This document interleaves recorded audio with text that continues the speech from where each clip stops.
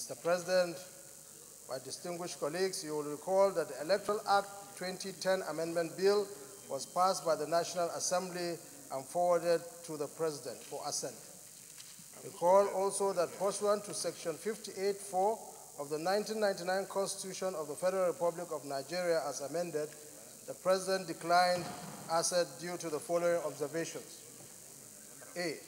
The amendment to the sequence of election in Section 25 of the Principal Act may infringe upon the constitutionally guaranteed discretion of the Independent National Electoral Commission to organize, undertake, supervise all elections in Section 15A of the 3rd Schedule of the Constitution.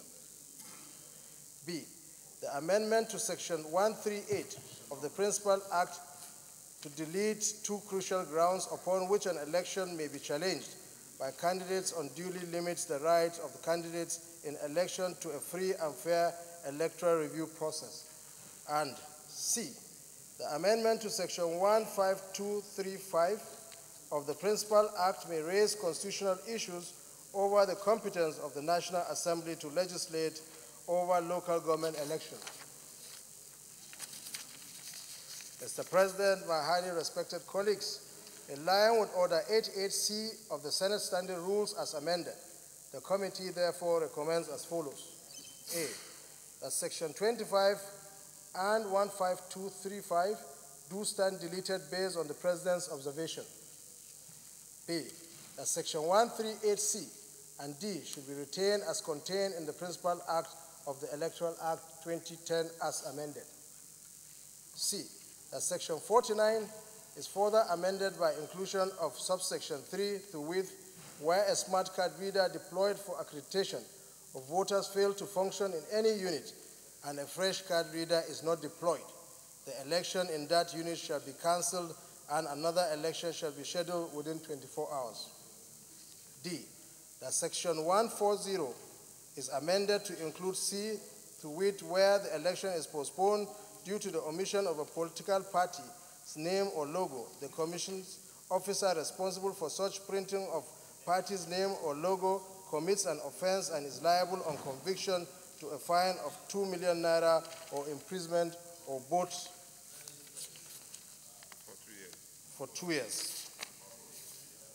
However, there were observations by the Independent National Electoral Commission which are germane in deepening the electoral process in Nigeria that came late to the committee, and therefore advised such observations to be considered in subsequent electoral amendments. INEC is worried that without these amendments, their operation may be impaired.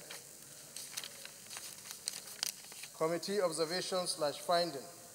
Flowing from our analysis of the provisions of the bill in line with the issues raised therein, the committee hereby observes and finds as follows. 1. That this report successfully captured all the concerns raised on some of the provisions of the bill. 2.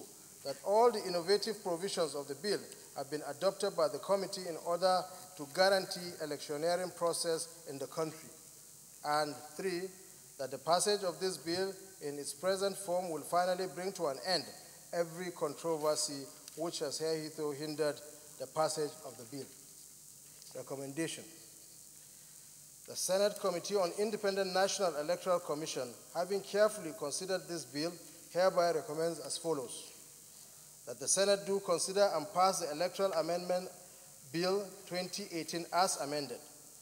That the Senate grant the leave approval to expeditiously consider the amendments to the Electoral Act as requested by INEC by way of another fresh bill.